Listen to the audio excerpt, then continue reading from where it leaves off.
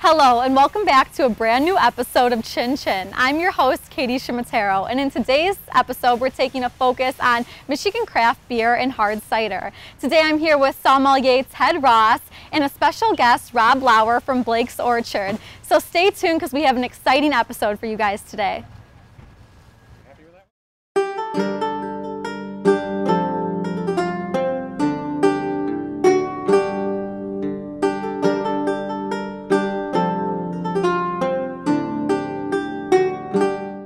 Autumn is a wonderful time to be a beer drinker, especially in Michigan. There are so many wonderful styles that our craft breweries are excited to release as the temperature gets cooler. Richer flavors are brought to the table, and there's some really cool examples here on the table right now from some of my favorite breweries. I guess I'm going to start with Bell's, probably Michigan's flagship brewery based out of Comstock near Kalamazoo. This is Best Brown Ale. It's a rich, malty, chocolatey, roasty sort of ale that's just really, really soothing and nice to drink in cooler temperatures. Something you can just cuddle up next to the fire and slowly sip and really enjoy the complexities and the flavors. Along with fall comes pumpkin beer, and there's a lot of different interpretations out there. One of my favorites is the Warlock. Warlock is produced by Southern Tier Brewery out of Lakewood, New York. And this is actually pumpkin beer brewed in a stout style. So stout, what does that mean? Stout is an ale, a specific style of beer that's brewed. The first thing that people notice about stouts are intensely dark colors. And colors in beer come from basically the degree of roastiness in the barley that's being used. So the more heavily the barley is roasted, the darker the final product will become. So Warlock is produced with real pumpkins. They put cinnamon, nutmeg, clove. It's like drinking pumpkin pie. There's layers and layers of flavor, super, super complex, and a really nice sipping beer. Hard to not talk about Oktoberfest when we're talking about autumn. These are amber lagers. I have Hofbrau's interpretation right here in front of us. These type of lagers are technically referred to as Marzen lagers. They are historically produced in springtime and allowed to lager, which is German for to store, throughout the summertime in the cooler, higher altitude areas of Bavaria. And after a long, slow, cool fermentation, they are ready at harvest time. So you get the crispness and refreshing style of most lager beers that you might associate with a little bit more of a rich malty style that's really nice for this time of year. Another one of my favorites, brewed right in the Motor City in downtown Detroit, Atwater Block's Vanilla Java Porter. We can't keep this on the shelf here at Vincent Joe's. It's brewed all year long, but it really starts to taste good this time of year. Porter is a style that originated back in Great Britain. The name is thought to come from the fact that river and train porters really enjoyed this style. This one incorporates coffee and vanilla bean, and it tastes great with cooler weather. Another highly sought after favorite is the Griffin Claw Screaming Pumpkin. This is pumpkin ale brewed by a very gifted brewer at Griffin's Claw right in Birmingham, Michigan. Took a gold medal at the Great American Beer Festival a few years back and has been highly sought after and just delicious ever since then. Another one of my favorites, again from the celebrated Bell's Brewery in Michigan, is their Cherry Stout. And we look forward to this release every year. This is brewed with Michigan tart cherries, so you get a really nice combination of roasty chocolate flavors from the heavily roasted barley and Michigan tart cherries. We'd also like to remind you, on October 25th, at Vincent Joe's Clinton Township location, we're going to have our Oktoberfest party, where there will be fantastic gourmet German food made on site and a German band. We're going to take a quick commercial break. When we return, we've got Rob Lauer, a dear friend of mine, cider maker at Blake's Family Orchards in Armada, Michigan. See you then. A&A Recycling Center is Michigan's premier parts recycling center that saves you money while protecting the environment. We pay top dollar for late model junk cars, SUVs, and trucks. All types, all models, both foreign and domestic. Search our online inventory to find used and refurbished parts. Need quick cash? Don't throw away your junk because your scrap metal is worth money. Selling has never been easier with our easy drive-on, drive-off scale. Visit A&A Recycling Center today. My name is Cheryl Steinhurst. My husband and I are owners of Steiny's Tavern. We're located on the northwest corner of 25 Mile and Shelby Road. We offer a unique dining experience from our restaurant to our off-site catering. Everything we make is from scratch. We utilize Michigan-made products whenever possible. We're open 7 days a week. We offer daily lunch and dinner specials, and we carry the most craft beers on draft in all of Macomb County. So plan on coming out to Steiny's Tavern, where you come for the food and stay for the party.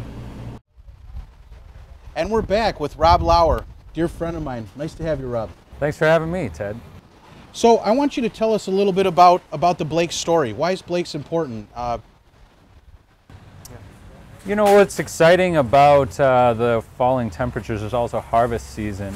And I'd come back to Michigan early in the spring on a visit and stumbled over to Blake's cider where I had ridden the hay rides and so forth as a kid, and found that they were in addition to producing wines, they were producing hard cider, which is near and dear to every Michigander that I can think of. Absolutely. We're the great apple state as well as the now great beer state. Right, right. And what was exciting to see is that they were doing the hard cider from their property, and it was all locally grown, and Right.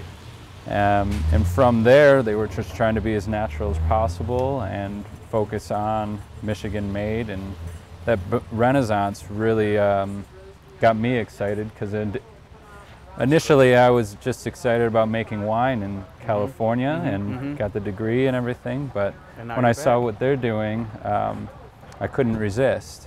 And so now we've got the good fortune to be placed on shelves with all our eclectic varieties, ranging from your dry and sweet to hopped and habanero focused, and even a seasonality to it where we have an autumn spice blend, and then coming in the winter we have one focused with elderberries and coriander. Very cool. And just being able to push the envelope and flavor profiles has been the most exciting, especially when you have so many different varietals of apples to work with, and that season elongating.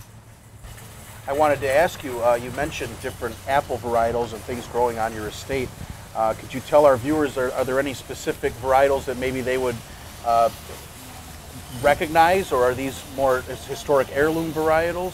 Yeah, so we grow about 20 to 25 different apple varieties on the property. Okay. And in addition to planting some more heirloom varietals since our initial push into the hard cider realm, we're also working with Northern Spy and some russets that work into our blend. And your typical varieties of McIntosh and Red Delicious are also put in there to add some complexity and still represent where we're coming from too. What's exciting about the Blakes is that we've been growing apples there since 1947, and the hard cider is a very clear representation of the, for lack of a better word, terroir to the Blake's farm.